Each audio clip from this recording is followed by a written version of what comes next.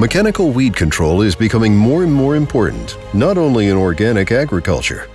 An increasing number of conventional farming companies are also shunning and abandoning the use of herbicides. Since 2004, the TREFFLER company was ahead of this trend and has been providing an efficient overall concept for mechanical weed control. TREFFLER became known thanks to its precision tine harrow, up to now the most important product. Meanwhile, also other machines are part of the product range of the Bavarian family enterprise, for example, a spring-tooth-cultivator and a cultivator, also known as the TREFFLER Dream Team. What makes the two devices so exceptional? Their effectiveness and ease in use. All this could be seen under different scenarios after the grain harvest. We start by plowing up a harvested area of grass clover to prepare it for the following crop. The precision spring-tooth cultivator is used for preliminary work. The tines follow their course and do not deviate. In the case of perennial grass clover, the turf is torn into strips. Rudy Barth, agronomy consultant at TREFFLER, evaluates the work results for us. We've gone now here with the spring-tooth cultivator, and as you can see, we only make cracks and gullies in the soil. This is useful when we subsequently work with the cultivator. No large pieces of sod or turf are thrown out, which cannot be worked afterwards. We're just making a slit in the ground. You can see that here and there. The grass clover actually remains. During the next step with the cultivator, everything breaks up nicely into small pieces. Tandem support wheels with pneumatic tires can be finely adjusted via a hand crank and provide precise depth control. They are suspended and during the ride adapt to the contour of the field. Thanks to the flat mode of operation, only a small amount of earth is moved, which has a positive impact on tractive effort requirements and thus also on fuel consumption. Now the TREFFLER Precision Cultivator makes its appearance. Here in operation, a 5-meter wide trailed machine with its own chassis. 4 oscillating support wheels ensure exact adherence to the working depth and compensate for ruts. The wide goosefoot sweeps are distributed over 4 beams and have a wide overlap. This makes the cultivator ideal for breaking up grass clover. Rudy shows us what the machine can do here. As you can see here, we dug quite shallow, 2 to 3 centimeters deep. The grass clover is completely separated from the root and laid on top of the soil. The wind and the sun dry the grass clover. In organic farming, this replaces the use of herbicides. You can also see here, everything has been cut cleanly over the entire surface. With our cultivator, the sweeps overlap by 8 centimeters, resulting in a 100% full surface cut. Another crucial aspect is that the earthworm pores in the soil remain open. They must not be smeared over. In the event of a heavy rainfall, the water must be able to pass through the pores. So here you can see that nothing is smeared and the grass clover was cut cleanly, covering the whole area. As with the spring-tooth cultivator, the tines operate in a stroke-stable manner. The wide bearing, in conjunction with a leaf spring package, is designed so that the tine can only deflect backwards and upwards. The high pivot point always ensures an optimum parallel position of the share and the working surface.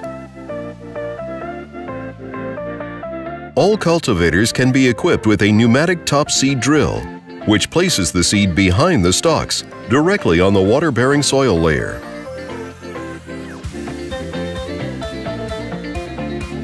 The chassis has been integrated into the frame. When the machine is lifted out, the spring-loaded closers in the area of the wheels are swung out by a folding mechanism. Thanks to this special design, the cultivator could be kept very short. When turning at the headland, the slim drawbar with movable lower linkage allows very tight steering radii. The optional traction booster on the drawbar can transfer up to 1,500 kilograms of weight to the tractor's rear axle.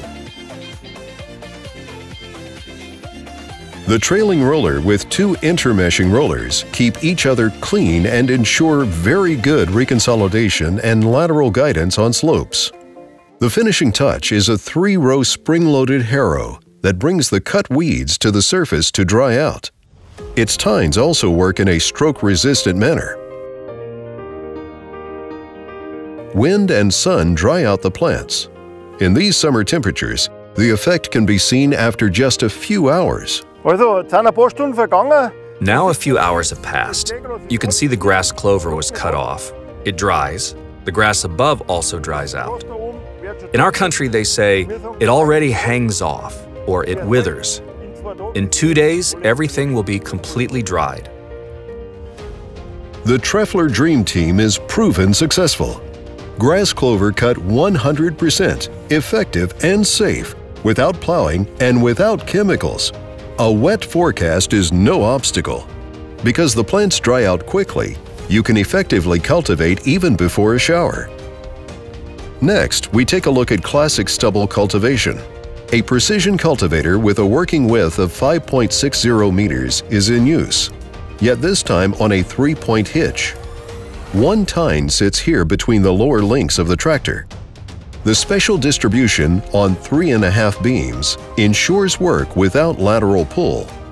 Thanks to its high passage, the device also copes well with large quantities of organic matter or moist chopped straw, which, as in this case, was distributed very unevenly. We could not observe any obstruction. We find better conditions on the next area. Here, the straw has been removed and the soil has already dried. The aim here is also a shallow undercutting of the stubble over the entire working width. Weed seeds and volunteer cereals should not be buried deeper than 5 centimeters so that they can quickly emerge to be regulated in the following working pass. Again, Rudy evaluates the result for us. Here we are standing in the stubble field. The cultivator was set to about 3 centimeters for the first stubble fall. The stubble is a bit long. This could be mulched in advance, but it is not absolutely necessary.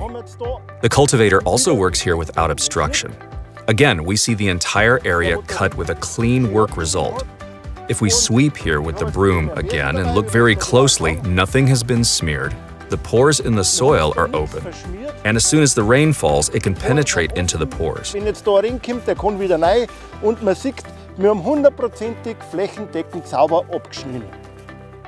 The weeds, which are now on the surface, can dry up. Here, for example, it is chickweed. Great cutoff, and now the sun will dry up the rest. This is what the sun gives us. She does this without payment. This is for free.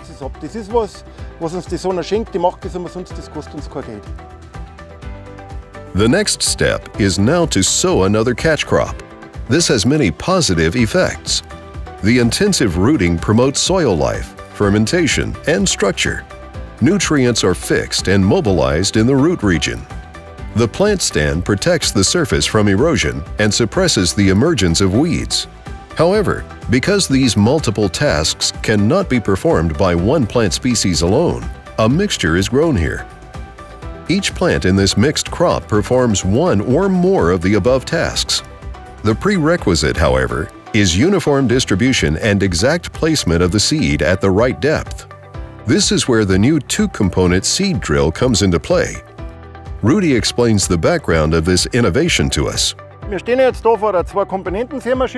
Here we are in front of the 2-component seeder.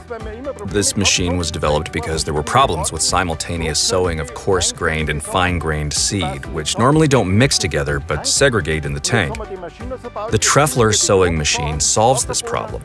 We can sow coarse-grained crops, such as field beans and peas, over the first tank with the help of this chair. It can be driven 5, 8, or 10 centimeters deep, no matter how dry the soil is. The seed is placed on firm soil where the capillary action comes from below. The sickle coulter on the machine cuts into the soil and deposits the grain. This is still covered with virgin soil from 3 sides so that it gets enough moisture to grow nicely. These are field beans, and therefore large grains that must be placed deep in the ground. These are peas, an old form called peluskins. These also belong deep in the soil and need the water to germinate. Both are sown in the front with the tine seeder. At the rear, there's a double disc coulter, which is well known from other seed drills. Due to the parallelogram, it can be sown quite flat. We now sow a mixture of fine legumes. Some rye is mixed in as well. The rye is a very favorable and good component in the intercrop.